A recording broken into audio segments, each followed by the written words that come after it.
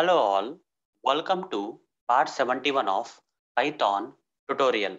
In this session, I am going to explain and practically demonstrate how to use iter function in Python with the different collection data types, that is list, tuple, set and dictionary. So let's get started.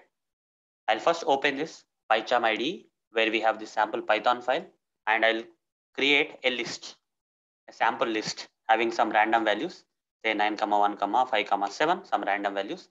This list I'll store into a variable.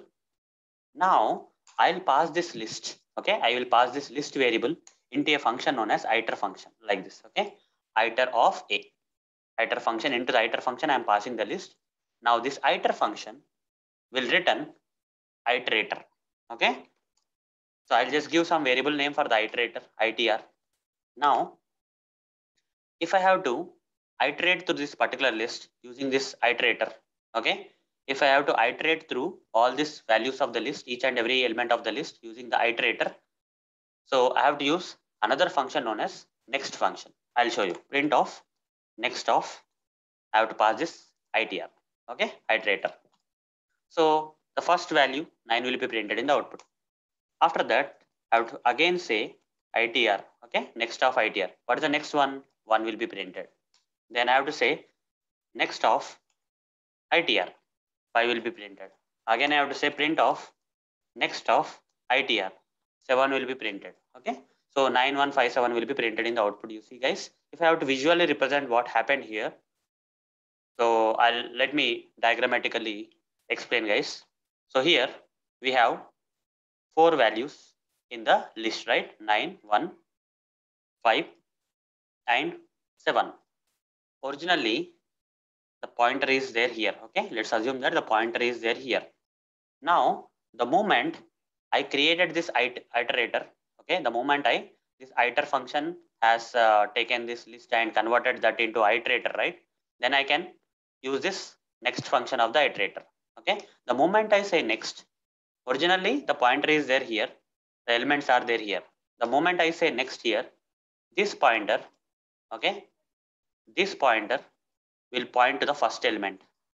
Okay, while next of iter, when you say this pointer has located the first element, and here you are printing that, so 9 will be printed in the output. After that again next of itr, so this pointer will now move to the next element of the list, so 1 will be printed here. Again third print statement also next of itr, 5 will be printed. Again fourth statement next of itr, 7 will be printed. So that's the reason 9157 got printed. If I use another print of next of itr, is it possible guys? No, right? There are only 4 values. Fifth value is not there. So if the pointer is pointed to another element is not there, right? So you'll get error in the output. You'll get some error. You see, some kind of error you are getting in the output. Next iterator, stop iteration, it is saying. Okay, it's not possible. Only 4 times you can iterate using this next function of the iterator. But in order to get this iterator, we have to use the iter function. So similarly guys, instead of the list, you can also use tuple here.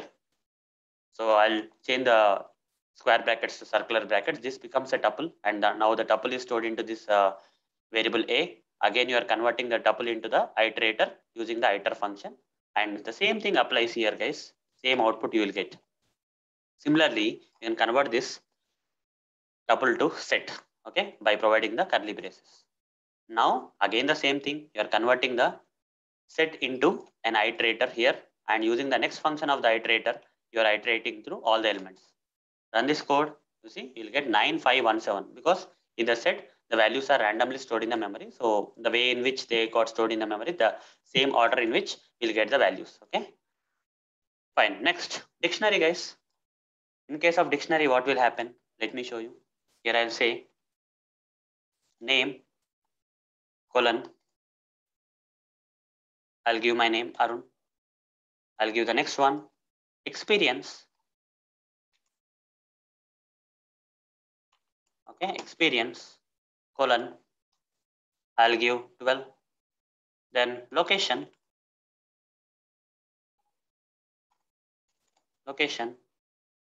colon.